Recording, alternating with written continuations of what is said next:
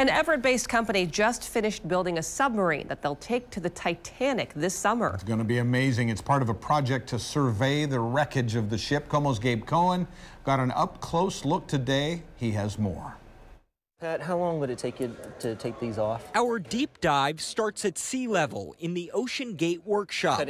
Cutting this a little bit. Where the team is putting the final touches on Titan, their most advanced submersible yet. Brings a tear to my eye. That's Director of Engineering Tony Nissen. It's a lot of pain to get here. So it was a lot of pain to get here. We did this extremely fast. Their goal was to build a vessel that can dive 3,800 meters for a mission to the Titanic.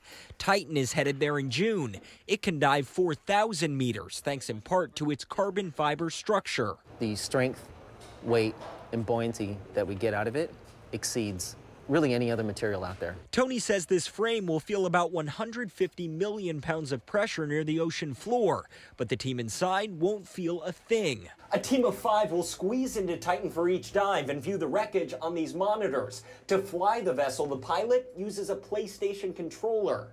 Over 6 weeks of dives, laser scanners and high-def cameras will map the Titanic and its decay over the past century. It's part of a larger project to study the effects of shipwrecks on our oceans. And this is critically important when you realize that there are tens of thousands of shipwrecks from World War II, many of which sank with toxic chemicals and fuel oil on board. The final pieces will be put on Titan this week. Then practice dives begin as they count down to their big descent. Very excited. In Everett, Gabe Cohen, KOMO News. Okay, that is pretty cool. Oceangate plans to survey the Titanic every year moving forward. They're also bringing 54 paying civilians along, and they hope to increase awareness of ocean exploration.